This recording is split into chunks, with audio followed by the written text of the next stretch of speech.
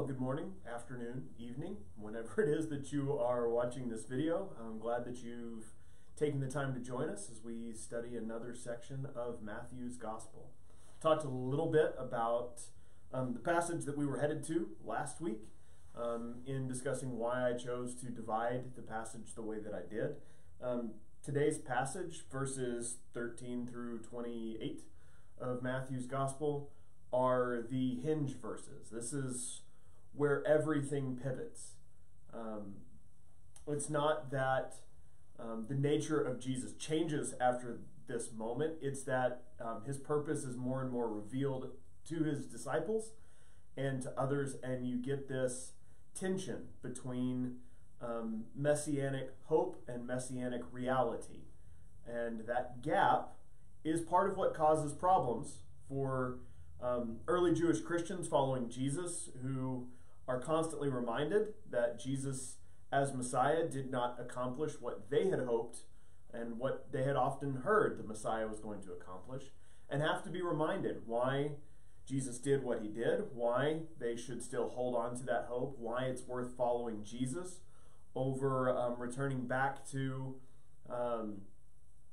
a faith without Jesus at the center of it. So all of those things are important. The location where this takes place is highly symbolic and very important. Peter's words and then the gap between Peter's profession and Peter's understanding, all of those things are so important for us to take the time to look at and understand, both in Peter's context and in our own. And I am at this moment very nervous that I do not have the microphone on. I do have the microphone on. Whew! I realized that I made this mistake last week, and I did not want to make that mistake again. I am, however, going to change microphones so that I can kind of focus on this mic that is, at this moment, better located and more important. So that'll actually be an interesting audio test to see which of these works better in my office. All right, that's a huge sidetrack, my bad. So we get this gap between what many expected the Messiah to accomplish and the reality of what the Messiah was purposed for, and then indeed did accomplish. And I think that's one of those points, just before we dive in, that we can understand. When we hope for one thing and the reality is different, even if the reality is good, it's hard to put those hopes, dreams, expectations that we carried with us to rest. And so the early church struggles with that. I think in a lot of ways we continue to struggle with that, because very often what we want Jesus to be, and what we think then the church should be, is some sort of political or cultural reformer. If the Jewish expectations around the Messiah before and during the time of Jesus was for somebody who would boot out the Romans and restore Jewish sovereignty over the state, and let them kind of take that place in the world, then I think that's a trap that modern, especially American Christianity falls into. And it's not just present here. There's some of that holds true, I think, a lot of different places, but I think it has been an incredibly enticing offer for much of American Christianity. This notion that what Jesus is supposed to do is make our country, I don't know, better, more Christian, whatever we want to phrase it like that. And that's not the goal. Jesus is not a political reformer. He's a life changer. He's a redeemer and a rescuer. And it's difficult to separate those two when what we want is one thing and what we get is the other. And Peter is going to deal with some of that in these passages. So before I talk too much more, let's go ahead and dive into the text, Matthew chapter 16. And I'm going to break it down into two sections, same way that most of your Bibles do. Peter's declaration and then Peter's rebuke. And I don't think it's accidental that we have these two things sandwiched together, even though these stories likely take place sometime apart from each other. It is important for us to understand the difference, and so Matthew, in recording this gospel, puts them right there together for us. So first, Matthew chapter 16, verses 13 through 20. When Jesus came to the region of Caesarea Philippi, he asked his disciples, "Who do the people say the Son of Man is?" Well, they replied, "Some say John the Baptist, some say Elijah, others say Jeremiah or one of the other prophets." Then he asked, "Who do you say that I am?" Simon Peter answered, "You are the Messiah, the Son of the living God." Jesus replied, "You are blessed, Simon, son of Jonah, or Simon, son of John, because my Father in heaven has revealed this to you. You did not learn this from any human being. Now I say that you are Peter, which means rock, and upon this rock I will build my church, and all of the powers of hell will not conquer it. And I will give you the keys of the kingdom. Whatever you forbid on earth will be forbidden in heaven, and whatever you permit on earth will be permitted in heaven." And then he sternly warned his disciples not to tell anyone he was the Messiah, which seems like a strange ending, especially given that Jesus has just celebrated that Peter has said it. Like, yay for saying it. Now don't do that again. But there's a number of important points in these verses worth paying attention to for us. First, there is this recognition that people see something in Jesus. So when Jesus asks his disciples, "What are the people saying?" it's not because Jesus somehow needs that information. It's to get them processing out loud and relaying to us now, removed from this moment, what people thought of Jesus. And they all point to these incredibly important figures in the Old Testament, or in Jesus' day, who have at this point recently been put to death. Some are arguing that he is John the Baptist. John had been this incredibly important figure, and while we understand John's purpose one way, while John understood his purpose one way, the people didn't necessarily see or understand that. And so they see in Jesus much of what they saw in John the Baptist, this teacher, this guide, this voice in the desert that threw back to the prophets of old, which then makes sense that the other people that they name off here are prophets of old, incredibly important in the Jewish tradition. Some say Elijah. Others say Jeremiah or one of the other prophets. Is this recognition that in Jesus they see the voice and the authority, being a very important word in Matthew's gospel, the authority of God, the voice of God, the work of God. That doesn't mean they understand exactly what Jesus is doing, but they can see that God is doing something through Jesus. And all they have to compare it to are the prophets. It's also, I think, an important moment to point out that in Jewish apocalyptic literature, like Ezekiel has tones of that, Daniel has tones of that, other writings that are not in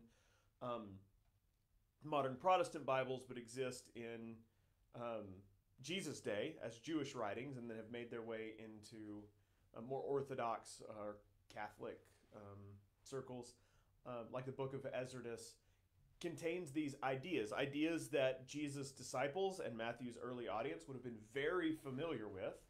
I want to say that Jesus quotes from Tobit at one point. Those are important, like prophetic writings and voices. Those all suggest that when the Messiah comes, he's going to be joined or recognized by other prophets who show up at the same time.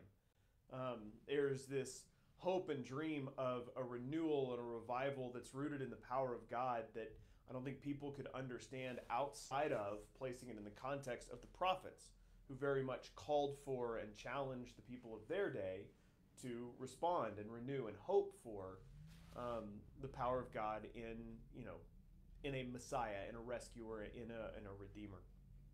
And so the people see that. And so they see not only that Jesus is like one of those, but that Jesus may be a forerunner to something special, something new, something powerful, something messianic. So the disciples let Jesus know, hey, here's what people are seeing. They see in you this prophet, and that lets us know as well. But then Jesus follows up that with, what about you? Who do you say that I am?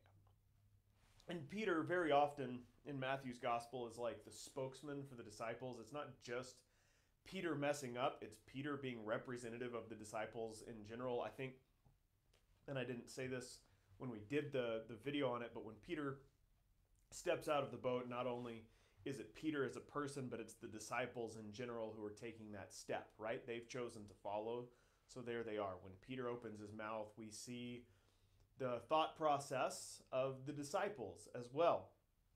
And so here Peter, as the one who seems to be most likely to say something, says, "You are the Christ, the Son of the living God." And Jesus pronounces this blessing on Simon, who then receives a name change, Petra, Peter, rock. And then this statement, "And upon this rock I will build my church." And people have been trying to figure out exactly what Jesus meant by that, because it is symbolic. The name is symbolic, the image is symbolic, the blessing is symbolic, the declaration is symbolic, important for the early church community. And some take that statement to be about Peter, and some take that statement to be about Peter's declaration. And I'm not sure you can separate the two fully. But I do think what we are supposed to understand here is that the foundation of the church is laid on a Messiah, the promised Messiah, who is not going to function the way that people expect him to function. The Jesus' statement here is not that the church is going to be built on people's understandings of the prophecies of old. It's not an assurance of the fulfillment of the promise in the way that the people understand. It's that as Messiah, it is Jesus who we are following. And now we've got to figure out what that looks like. And here we get this, I think, recognition that knowing that Jesus is the Messiah and knowing what Jesus' purpose is are not the same thing.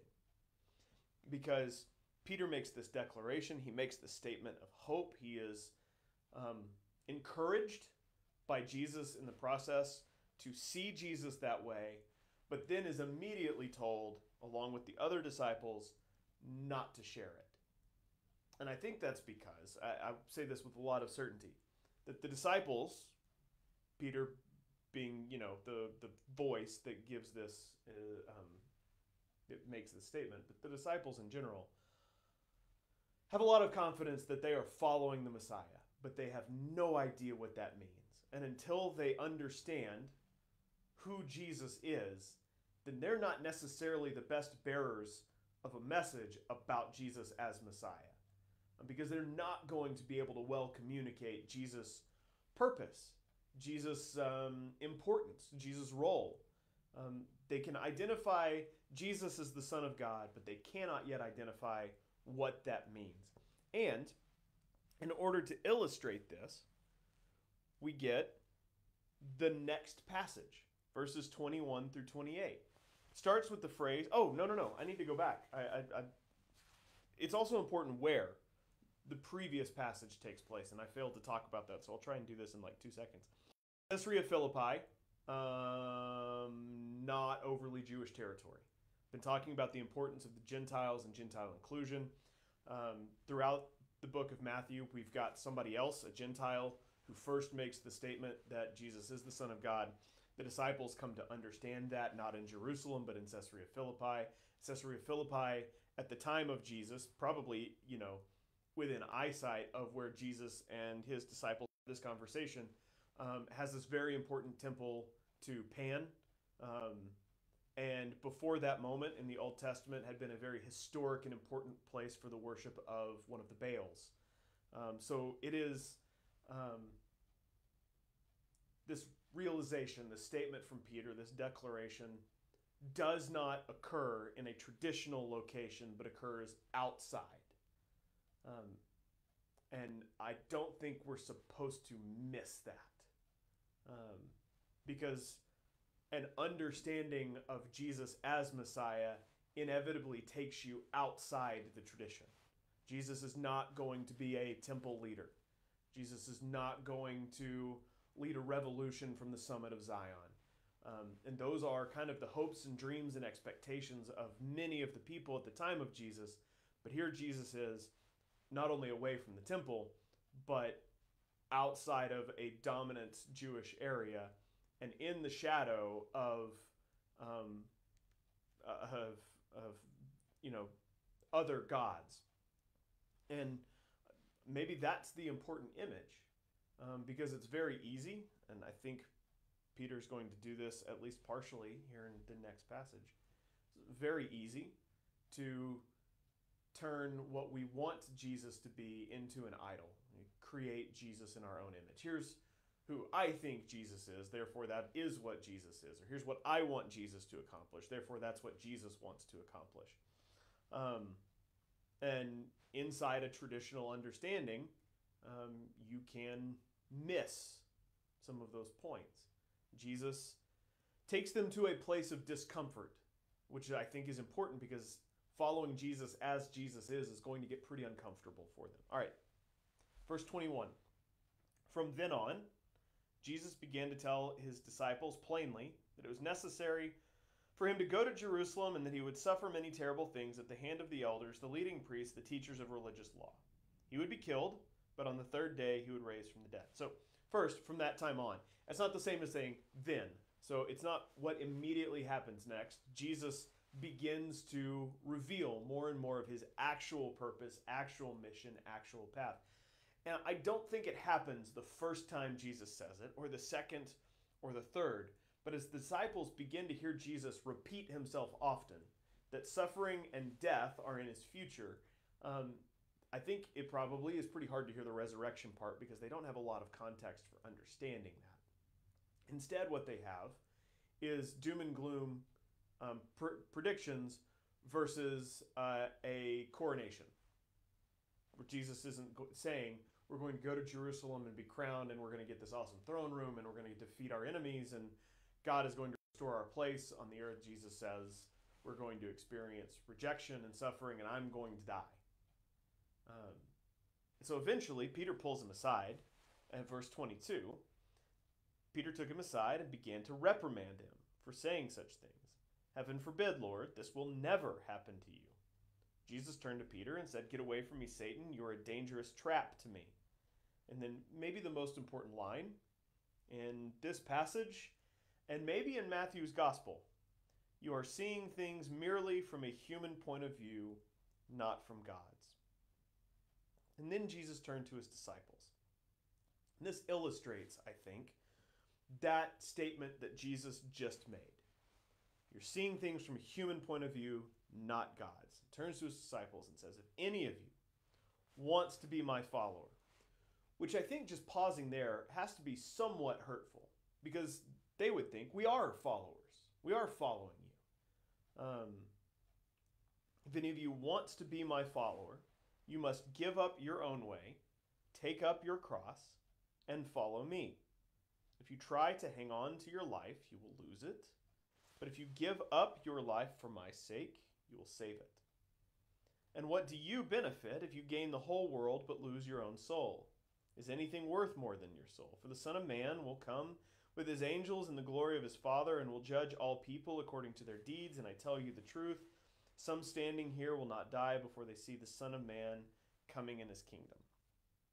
And setting the last verse aside is one that has been incredibly difficult to explain, and I'm not going to attempt to wade through all of the possible meanings and what Jesus might have been saying or not saying. We have the rest of this passage, which is eminently more applicable to us. Because I think it's very easy for us to fall into the same trap of Peter, where we have this understanding of what we want Jesus to be, what we think Jesus should accomplish, and how we think Jesus should do it. And very often that stands in contrast to who Jesus actually is, what Jesus is actually accomplishing, and how Jesus is going to accomplish it. And so we get this recognition that not only does that gap exist, but that as people, we are very tempted to pursue it to our own ends. But then we have to have the other side of this conversation where we recognize that doing those things is a temptation to Jesus, right? Because what Peter voices is concern that Jesus isn't going to do what Peter and the disciples and the early Jewish community, all those who hope for a Messiah, want Jesus to do. And I think there has to be this recognition, because it's basically the same temptation that Satan offers in chapter 4, that is in fact tempting for Jesus, because it is certainly less painful and it is definitely more powerful. And it is tempting to usurp authority and avoid the cross and suffering and not have to sacrifice and set the world the way that you want it, as opposed to suffering for the world and inviting them to follow, with the understanding that many won't.